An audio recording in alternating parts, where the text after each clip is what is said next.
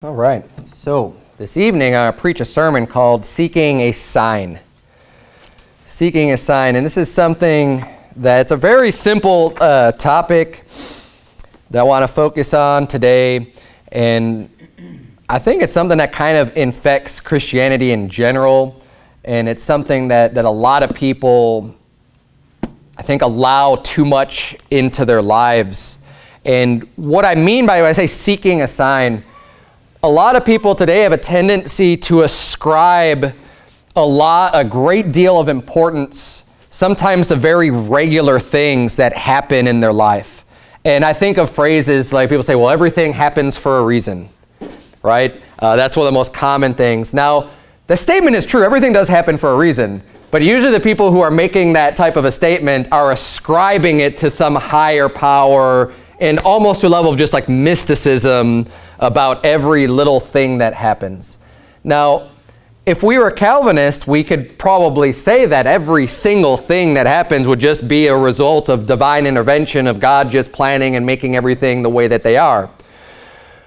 But in reality, God in general, I think, is very hands-off. Now, God can help lead and direct our paths and guide us along the way and help us to make good decisions. And God definitely is capable of intervening. And we know that God will at times intervene. And there are things that are miracles that can take place. But overall, there are many instances, well, the reason why things happen is because it's just normal, because that's what happens. I mean, the reason why I get hungry with not having enough food is because my body needs food. I mean, there's no extra special reason to the exact moment my belly starts to tell me that I'm not, I'm starting to feel hungry, other than that's just the way things are, right? Everything, every action is going to have a reaction. Everything has a cause behind it. But unfortunately, it's easy to get caught up in a way of thinking where you start to ascribe much more meaning behind normal events that tend to happen.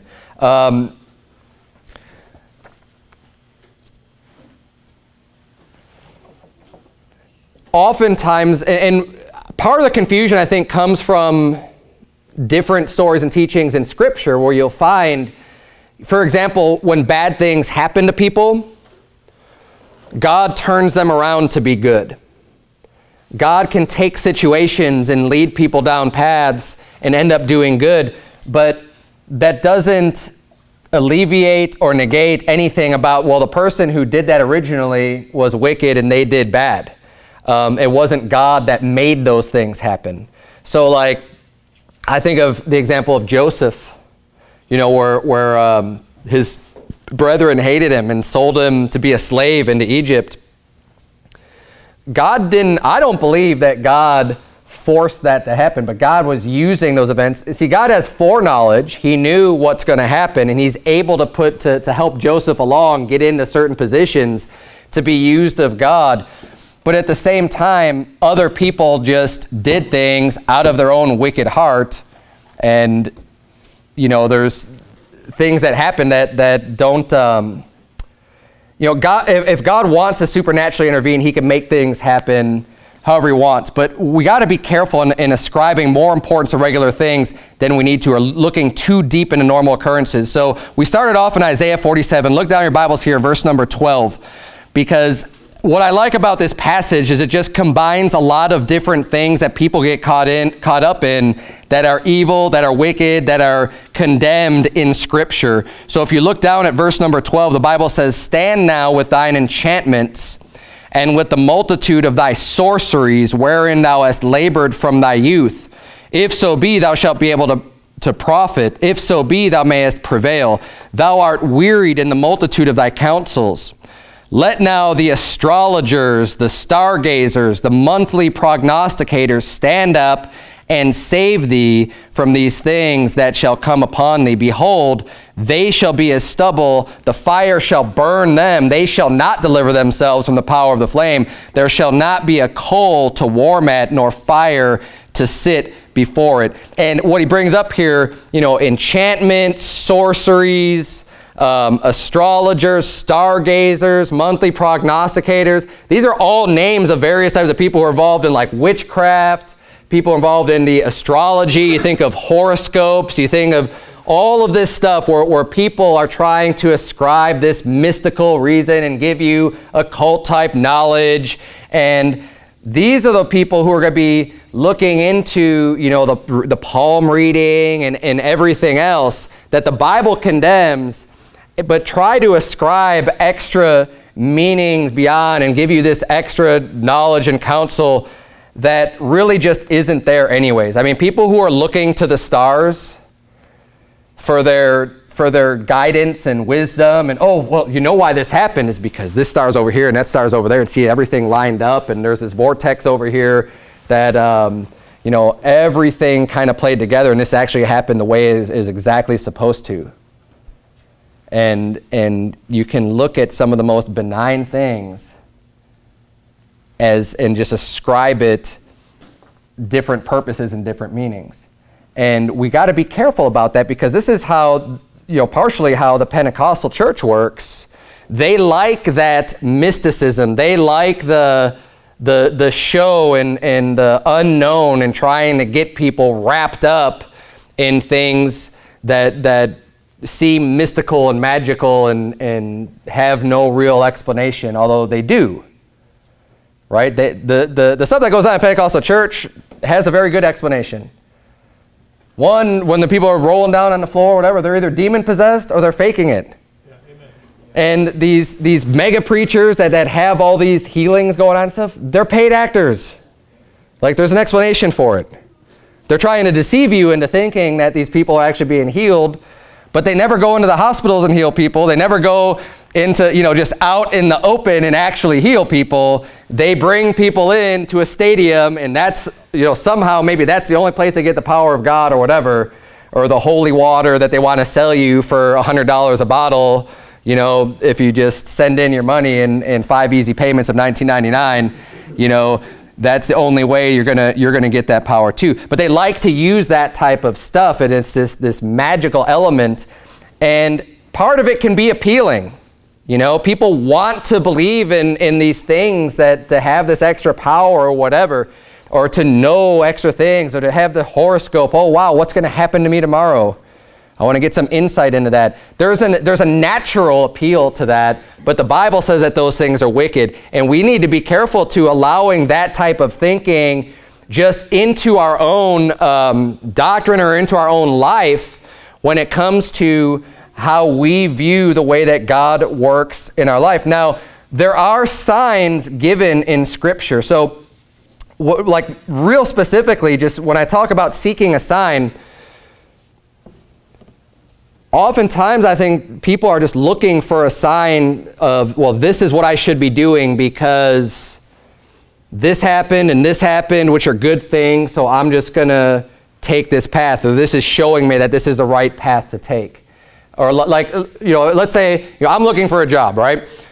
Well, I think this is the right job to take because when I walked in the door, the sun came out from a cloud, and there was this big rainbow that, like, you know, lit the way, and everything just looked perfect, right? And I know it sounds kind of silly, and maybe this example is, I'm just making it up, but you know what I'm talking about. Thing about, there's other times, and I think a lot of people can be guilty of this from time to time, just in general, of starting to ascribe more reasons of just like, well, I think that, you know, God's trying to tell me something here through these different things, when in reality, you're probably just reading more into it. When we see signs in the Bible, there were signs in the Bible. And we actually we're just dealing with Gideon asking for a sign from God, that what he was speaking to, that he was really the one that was going to go and save Israel and everything else. He wanted to confirm what he's already heard from the Lord. But, and I'll just read for you from Judges chapter 6. We went over this a little bit on that Wednesday night. But in Judges 6:16, the Bible says, "And the Lord said unto him, Surely I will be with thee, and thou shalt smite the Midianites as one man." So this is God's word. This is the word of the Lord unto Gideon. He's telling him what he's going to do. And the word of the Lord is what we should be basing all of our decisions on, all of our truth on, how we live, based on the word of the Lord, not on some feeling, not on some sign. But see, at this time in the Old Testament, Gideon wants to try the spirits, right? We're commanded to try the spirits. The Bible says in 1 John 4:1, "Beloved, believe not every spirit, but try the spirits whether they are of God, because many false prophets are gone out into the world." See, the job of a prophet is supposed to help guide and to help give you instruction and help make the word of the Lord plain and clear and to help you know the path and the will of the Lord. But there are many false prophets out there that are going to deceive you and get you down the wrong path. So it's our job to be able to try the spirits. Well, when I look at Gideon, I think that's literally what he's trying to do, is to try the spirit. Like, God, are you really talking? Is this really coming from you, Lord? Do you want me to have? Well, in order to prove this, can you?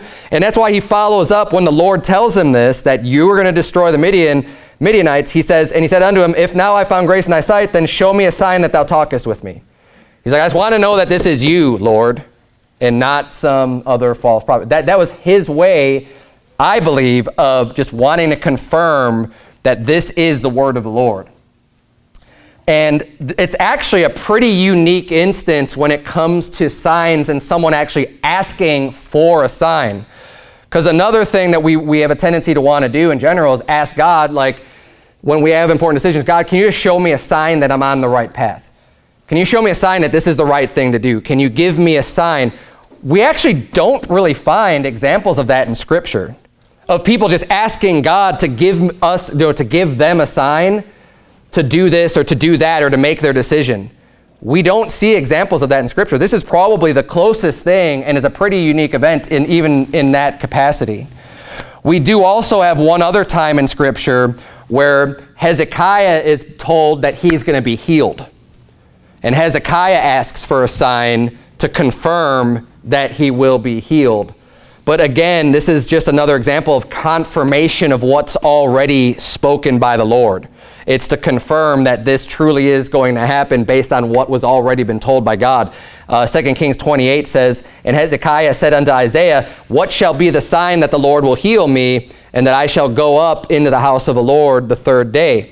And Isaiah said, This sign shalt thou have of the Lord, that the Lord will do the thing that he hath spoken.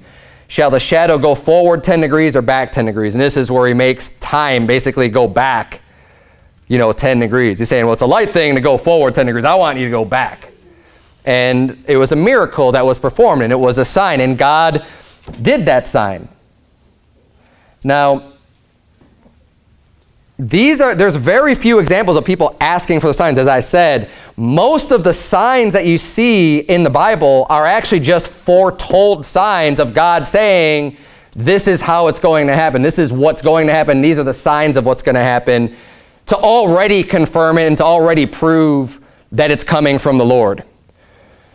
But I think in just about all these instances, I'm trying to think if there's another example of someone asking for a sign other than just to prove that it's the word of the Lord.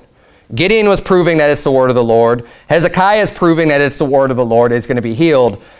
And when we see, the signs of Jesus Christ coming, there's probably the most prophecy about that, of signs being given of the Christ being born. That's how the wise men were able to travel when Jesus Christ was being born, because they were able to understand the Scripture and understand the signs that were given to point to the birth of Jesus Christ. We also have signs of the second coming of Christ. You could turn to Matthew 24. And we're given these signs. We're told about them in advance. And the purpose is just so that we could know when we see the signs that these things are of God and that this is coming to pass. This is what the Bible says. In verse number 3 of Matthew 24, it says, And as he sat upon the Mount of Olives, the disciples came unto him privately, saying, Tell us, when shall these things be? And what shall be the sign of thy coming and of the end of the world?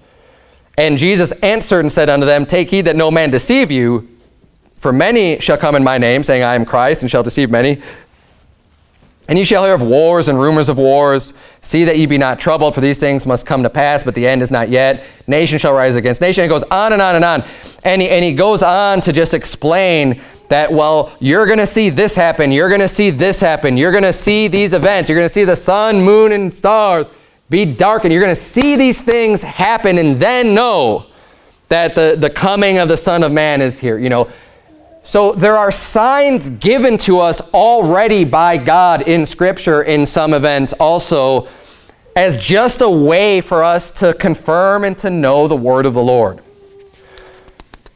But we really don't need the signs. And in fact, Jesus Christ said in Matthew 16, if you want to flip back there, to the Pharisees, because the Pharisees sought a sign. Now, what's interesting about this is that Jesus was healing, and Jesus was doing a lot of things that you could consider to be signs anyways. He was preaching the word of the Lord. He was healing people, was feeding people, was doing all the things that were already prophesied. So what in the world did they need another sign from Jesus when he's already fulfilling Scripture as he's doing everything that he's doing? As he's doing things only the Son of God could do anyways. But he rebukes them. If you look at Matthew 16, verse number 1, the Bible says, the Pharisees also with the Sadducees came and tempting desired him that he would show them a sign from heaven. So they're saying, no, this isn't good enough. I want you to show me that you're God, and I want you to just show me a sign right now. This is the attitude they have. And this is the same attitude that a lot of unsaved people have. Well, if God's so real, then why doesn't he, show up right here, right now, and just tell me that he's real? If he did that, then I'd believe, And you hear, these types of comments a lot. And this is basically the same attitude that the Pharisees and Sadducees had. Well, and just like when they mocked Jesus on the cross. Well, if you be the Son of God, then why don't you come down from the cross right now, huh? Then we'll believe you. He answered and said unto them, when it is evening, ye say, it will be fair weather, for the sky is red, and in the morning it will be foul weather today, for the sky is red and lowering. O ye hypocrites, you can discern the face of the sky, but can ye not discern the signs of the times? A wicked and adulterous generation seeketh after a sign, and there shall no sign be given unto it, but the sign of the prophet Jonas. And he left them and departed. And he's basically calling them wicked and saying, you're not going to get a sign. You should just believe what was already given to you. We don't need extra signs. People in the Old Testament, before the whole Bible was even given, and when they are actually hearing from people saying, this is what the word of the Lord said, I could understand wanting to see a sign or know a sign that what they're saying is really coming from the Lord. But we're living in a time now where we have the word of the Lord. It's already been proven. It's already been tried and true. And we're not getting any more voices or commandments. If someone's going around saying, thus saith the Lord, and they're saying things that are not found in Scripture, then we have already ascribed that person to be a false prophet. Because God's not revealing his word anymore. He's done. He's given it. He's given us the revelation of the end times and has completed his words for us today. And we have what we need. Now turn, if you would, to 2 Peter chapter 1. Because that's what Jesus said to them about seeking a sign. And he also warned in Matthew 24, where we were earlier, that there's going to be false Christs and false prophets and shall show great signs and wonders. And at this point, I don't think that we should be looking for extra signs other than what's already been told to us in Scripture, because if we're looking to confirm, the word of the Lord other than what's already been given to us with extra signs, oh, well, is this the Christ? Is that the Christ? There's going to be false Christs that are going to give you signs and lying wonders, the Bible says, insomuch that if it were possible, they shall deceive the very elect.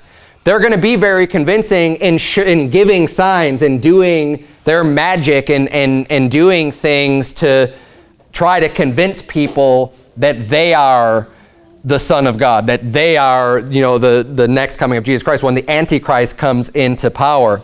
So again, I think this is another reason, especially where we are today, to not be so interested in looking at and looking for specific signs in our life or whatever to confirm the word of the Lord. I think we should be able to just study the word of God and make decisions based on the word of God and be able to be content with that without having to look for extra signs outside, outward manifestations of some sort to try to ascribe meaning to, because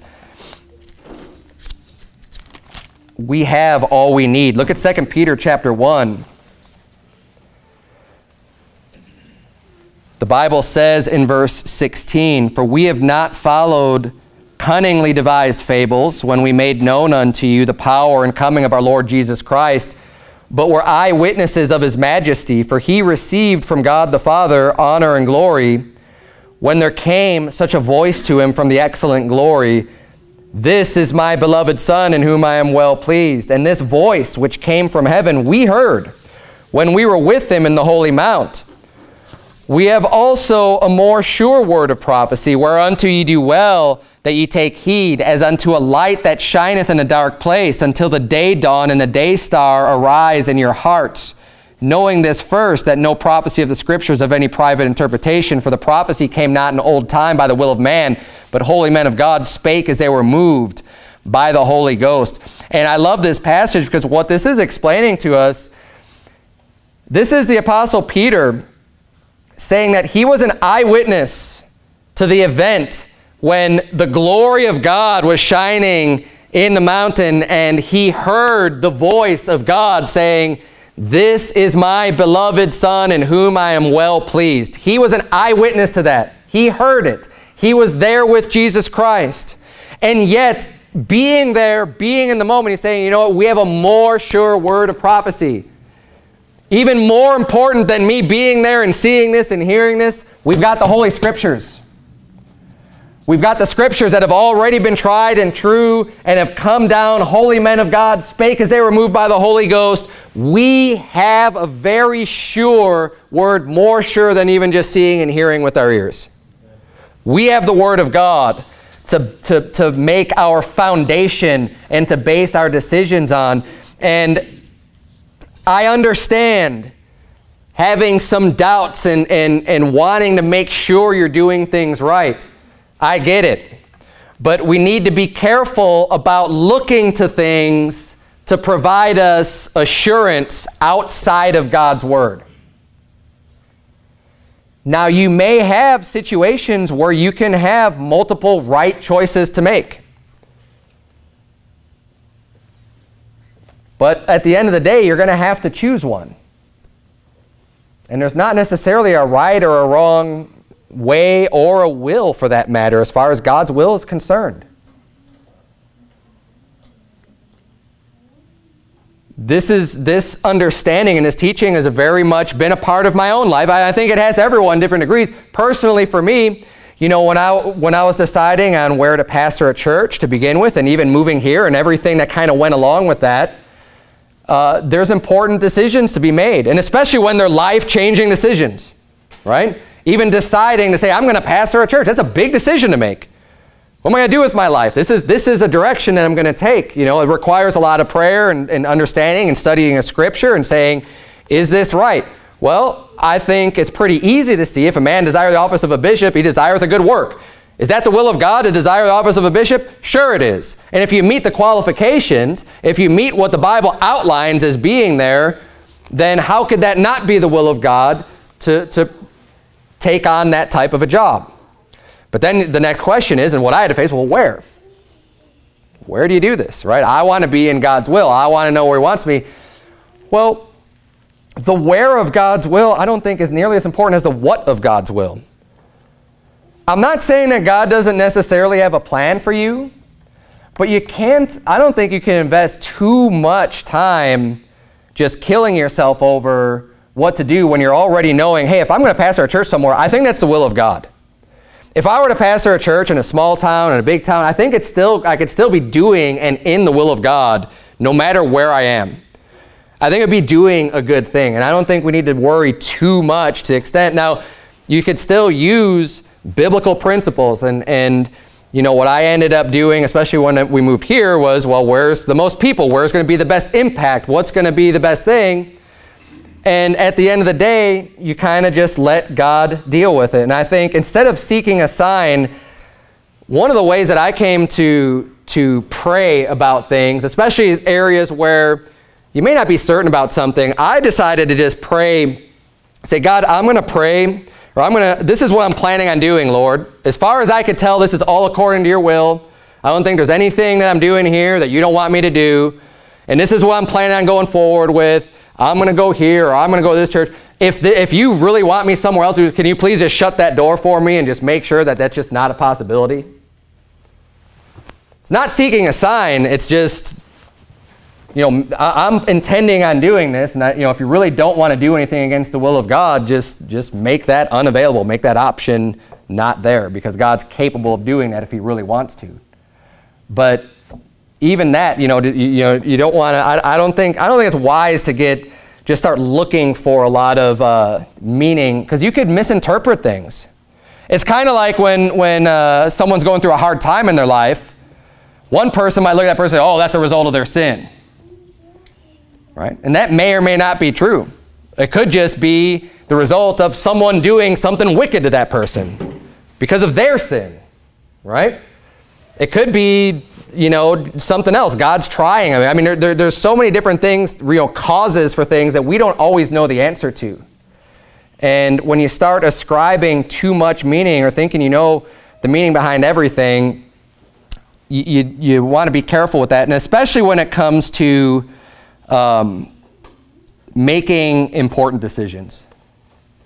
Right? On a regular day-to-day basis, it's really not that big of a deal. If you say that, well, God let me make all the green lights in order to get to work on time or something like that. There's not really much of a concern either way on a thought like that. It's not a big deal. But when you're starting to make some very serious decisions, you just want to be careful that you're looking more and weighing more on what is the will of the Lord than you are on just some superficial circumstance and ascribing extra meaning to that, if that all makes sense. Last place I have you turn is 1 Thessalonians chapter 4.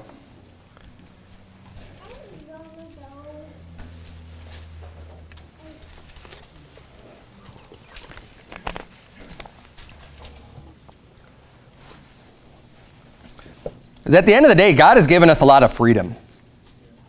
God is a God of liberty. He gives us a lot of choices. He gives us this life to really to do as we will. He wants us to look to him. He wants us to do things according to his will. But he gives us a lot of freedom. When you're looking for a job, I don't think there's just only one job that you can have that would be the will of God. There's a lot of jobs you could choose from. When people are looking for a spouse, I don't think there's just one person out there for you. I don't believe in that there's just only one person that is the right person for you to marry. And if you miss that person, you've screwed up your whole life. You could never really find the right person to get married to ever again.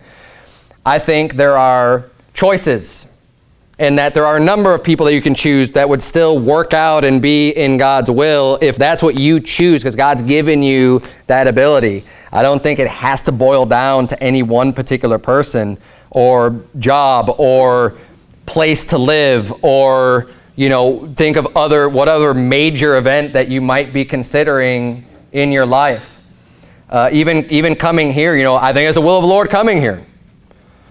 But I think I very easily could have been doing the will of the Lord and getting a lot of people saved, and God would have been blessing if we chose another area to move to, just me personally, somewhere else, and doing a great work. Now, I'm glad we're here. I think God helped lead us here, but at the same time, you know what I'm saying? I mean, you could still do a great work, and then someone else could be led here of the Lord, just how things work out. And 1 Thessalonians chapter number 4, verse number 2, the Bible says, "For we know what commandments we gave you by the Lord Jesus. For this is the will of God, even your sanctification, that you should abstain from fornication, that every one of you should know how to possess his vessel in sanctification and honor." Now, the reason why I had you turn here is because we know what the will of the Lord is. This is just one example in Scripture. It says in verse 3, "For this is the will of God." There's plenty of examples where the Bible says, this is the will of God. This is God's will. This is what God wants from you. And every time what you're going to find out is that they're very basic truths. It's not individualized to, one specific person. It's generalized of, hey, this is what God wants you to do. And if you're meeting these basic truths, if you're following these principles, if you're following God's commandments, if you're doing these things, then everything's going to be fine. You don't need to get too concerned over all of the little details, as it were, of trying to figure out, and look for things that aren't there. And just know that God's given us freedom and liberty, and I thank God for that, whereby we can know what's right and what's not right. So try not to get caught up in kind of the mysticism in understanding God's word or God's will for your life. It's pretty straightforward, and I would recommend, when you make important decisions in your life, rely on prayer, fasting, and counsel to try to help you make a good choice, and then move forward from there. You don't need to doubt your decisions. Once you've gone a certain direction, keep going. Especially, like I said, you could be in the will of God in many capacities and be doing the right thing. And we don't need to be looking for anything outside of Scripture for that. Let's bow our heads and have a word of prayer. Dear Lord, we thank you so much for the instruction that you give us from your words. Lord, I pray that you please just help us to have understanding and just know what the will of the Lord is by reading our Bibles, by studying it, by praying, and that you would just illuminate our path before us. You don't always tell us how or show us our entire path before us, but you give us what we need to know to make decisions on a day-to-day basis, Lord. And I pray that you would please just help us to have the faith in your words, that we can make decisions and not be scared about what the future is going to hold, but just make the right decisions according to the day and not have to look for other confirmation of your words outside of just what your word says. It's in Jesus' name we pray. Amen.